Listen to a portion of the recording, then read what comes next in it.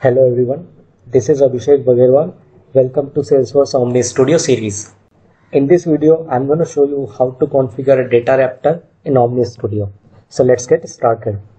So I have opened the Omnistudio application, and in that I have opened Omnistudio DataRaptor's list view. So I'm going to click new.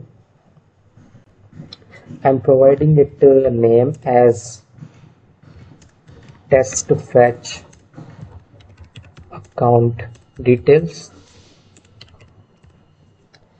Interface type, I'm giving it as turbo extract because I want to get the data from single Salesforce object, that is account object. Input type, I'm keeping it as JSON, and output also I'm keeping it as JSON. Click save. So it has saved our Data Raptor, and now it has opened the Data Raptor console, where you can define the object and filter option and which fields you want to extract, and you can test it. You can actually test it as well in the preview section. So under the extract tab, I'm gonna define which object I want to query, that is account, and here you can give any name, as the output will be the account, an account record will be the output of this Data Raptor. So I'm giving the name as account itself, and filter I'm giving it as ID equals account ID. Again, this is a variable name. This is also, you can give anything as output path. Fields which I am getting, that would be account number, account name, phone, then type, then industry, and then website. So some of these information I want this Data Raptor to fetch for me based on the account ID that I provide. Okay, so now let's see what is there in options.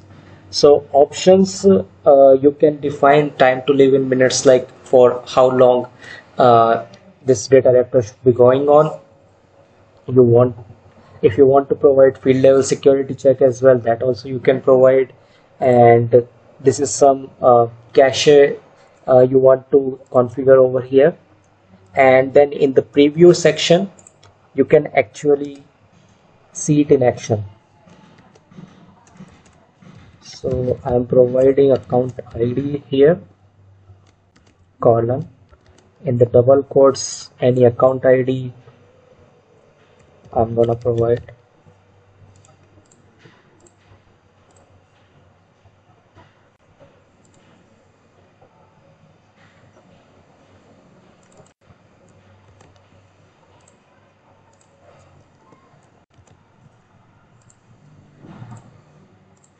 Then click execute.